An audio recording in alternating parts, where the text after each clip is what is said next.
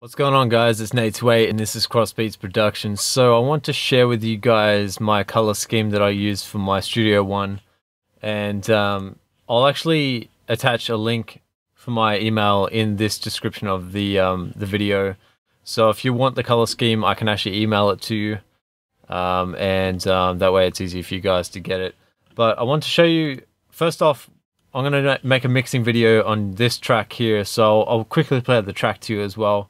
And I'll also share the color scheme on this link on the video. Remember to give me a thumbs up, like the video, subscribe to the channel. Also remember, when you do subscribe, make sure you hit the little bell on the subscription button there, because that actually gives you notifications so you can get more and more videos that I put out and new content and all the stuff that I put out this year. So anyway, nonetheless, I want to show you how I made this color scheme and quickly give you a I guess a understanding of how this works. So if you click on your, well, I guess it depends if you've got a Mac or you've got a PC, but it's in the preference section anyway. So if you go into the general tab here, it'll have that little cog thing. You click on that, come across to appearance, and you have this little setup here. Now, the way that it works is basically for the color scheme, you can kind of change the color to whatever color you want it to be generally. I mess around with it frequently. I don't stick with the same thing all the time, but I change it whatever suits my mood, basically, or suits the situation that I'm in. So obviously that's the color, the background there that you can change, and you can have it to whatever color you want. This also, basically that's the hue shift, so that gives you that color there. Saturation wise, obviously it's just the saturation of the color, so it's the intensity of that color. So as you can see, the more I move it around now, the more intense it is, and that's what saturation does there. If you're messing around with this, you'll kind of figure it out yourself anyway. But luminescence just creates the brightness of the screen there, so that changes how the color comes in brightness and darkness, basically. So the more darkness you create, obviously it's not as luminescent as it would be if it's either all the way up to 100%. Contrast, as you would know if you've used a TV, the same kind of thing works with these features here. So obviously the contrast just increases the color intensity and things like that. And just watch the mixer kind of thing as well. You can watch these tracks, it kind of changes on that too. But okay, so the arrangement, this is the arrangement section. So this is the background for the entire DAW, and this is just the arrangement section. So I'm sure if you messed around with it, if you like Pro Tools and stuff like that, you can make your background more white, because I know the Pro Tools kind of arrangement is more white than black. And I kind of like the black kind of dark kind of color to it. That's the setting that I go with. And the contrast, obviously the way that contrast thing here works is, if you look at these little I guess the markings on the arrangement window, it makes those more sharp and you can see them more clearly. So I kind of like mine to be pretty sharp and to be able to see where the lines are. Just for arrangement purposes, it makes it a little bit easier. I mean, if you don't and you like it to be just kind of blended in, obviously pull this all the way down, you can't see anything. So, I mean, it's hardly visible. It is a little bit visible, but hardly there. Anyway, so what you can do if you want to store the preset, you go into here, you can save it to whatever you want it to be and hit OK. And that stores it. Then, so if you want to reset it to the reset default, that just puts it straight to the center. And that's the default color, I believe, that you get with this DAW.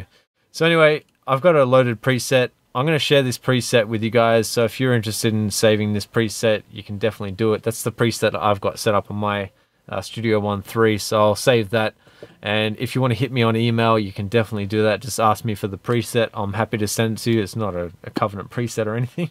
I just made it. It's how I liked it to be. So somebody did ask me in the comments how I made the preset or to share it, so I'm happy to share that. And this is more or less a gift to you guys. If you want this preset, you can definitely hit me up and I'll email it to you. So I'll send that through an email, and let's get to the rest of the video. So this track is a track that I made entirely within Maschine, and then I've bounced out the files and I've put it into Studio One for mixing. Now, you could perfectly mix a track in Maschine, and I'll show you the actual project here. So this is the way it was set up in Maschine. And I just, for some reason or another, I got creative feelings and I went straight to Maschine and I just laid it down and it just came together in Maschine. And sometimes that's fine. I mean, if you use Maschine, you use Studio One, whatever you use, as long as it's creative and it helps you create that creative flow or the process. That's really what it comes down to. It doesn't really matter what DAW you use. I don't know why people have DAW wars. That to me is just stupid. I think that if you're happy and you're comfortable, you can make a beat on whatever it is. Do it. Who cares what anyone thinks about your DAW? Just make your music. That's all that matters. So anyway, made that in Maschine. I bounced it out. I made a video on how to do that if you want to see how to do it, but I'll give you a quick explanation if you're not familiar with Maschine, just briefly. So I exported this, and it pretty much came out in stems the way I showed you in Studio One. And the way I got it here was created all instead of loops, because normally it's in loop function. I put that to all, and then I've got that on the sound output, so it creates the sound output in an entire stem for each sound that it's clicked on. So obviously you can click on these tabs, you can isolate the sounds, put them out, put them in, whatever you want, take them out, take them in, I guess you want to put it that way. So I've got a Rhodes keys obviously in here, I've got a piano, all that stuff there. I exported it into a folder, and then I've gone from that folder and just dragged all of the stems into Studio One. It's not that hard to figure that out. In case you don't know how that works, I'll just show you briefly. I don't actually want to do it because it's just going to put my files back in here again. But I've got my folder here, and what I would do is get those, highlight all the stems, scroll down, and then just drag them straight into that like that. So I mean, if you're looking at doing things fast, that's quite a fast creative process to get your stuff from Maschine into Studio One and vice versa. If you wanted to, I guess you could bounce out stems out of this and put it into Maschine as a sample or whatever. Anyway, so nonetheless, let me play this track to you. It kind of comes in slowly. I've made this transition in 3 different types of transitions within this track. You'll see how it sounds. I'll play the whole entire track actually if you want to listen to it. And if you don't, fast forward it obviously, and then you can look at the other part of this video, which will later on be a part 2 of how to mix the track from scratch. And then I'll do mastering on this track as well, and I'll show you how I did that. So let me just play this track to you and you can hear it from the get-go. Let's go.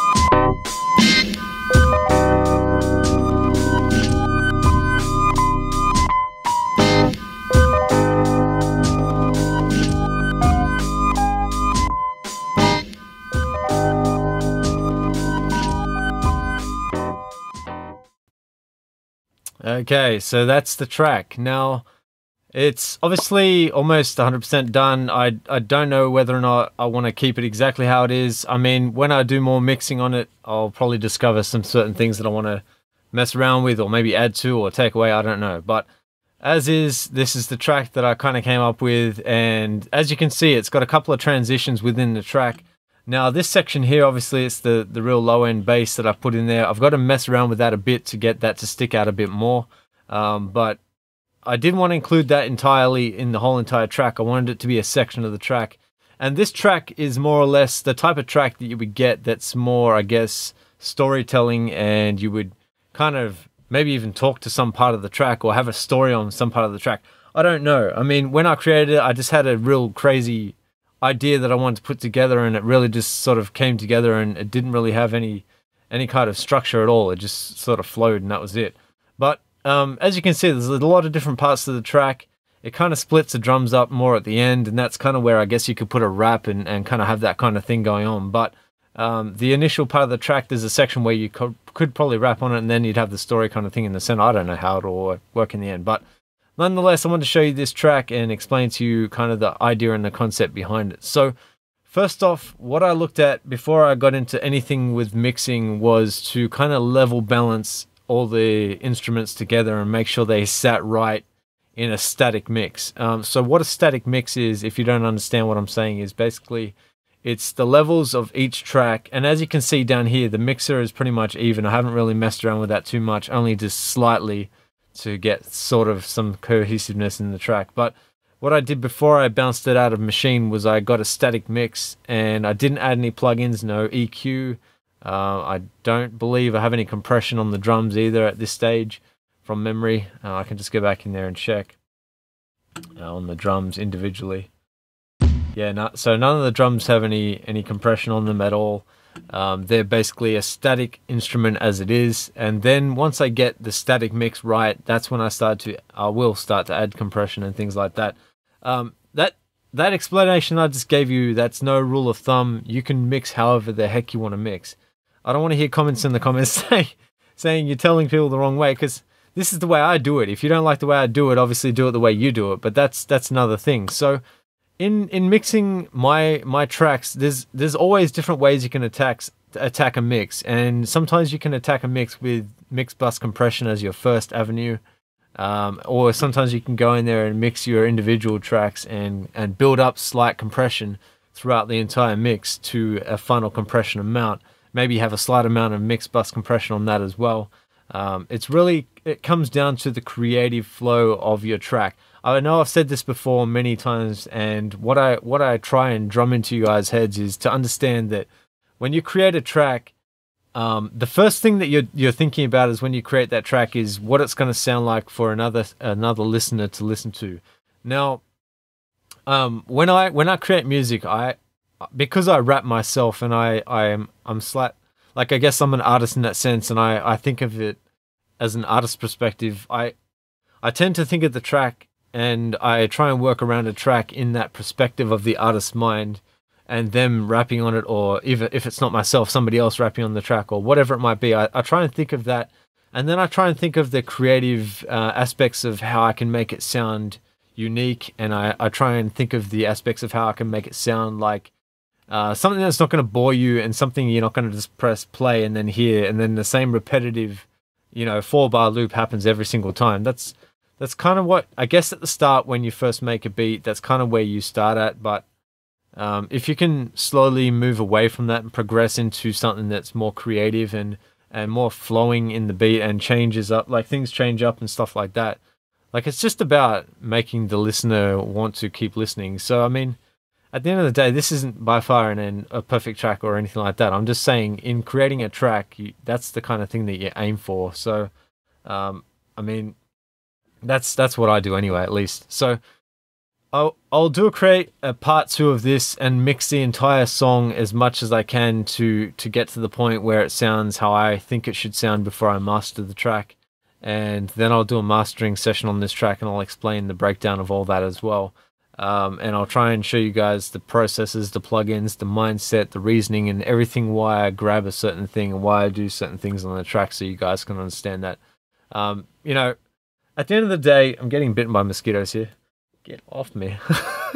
At the end of the day, it just comes down to the track in the end having a life and having real movement behind it, and expressing a message. That's what really music comes down to, and giving you emotional feel. So I know when I create tracks that have emotional feel, I know that other people will tend to connect with those as well. So nonetheless, I want to create this quick video for you guys. I don't know how long it's getting now, but anyway, I hope it's been informative for you guys. And also, if you want the background for this Studio One that I've set up, definitely hit me up on the email. I'm happy to share it, and I'll let you guys have that. So from the rest of you guys, I hope you guys have a good new year. I hope you guys enjoyed Christmas, and peace.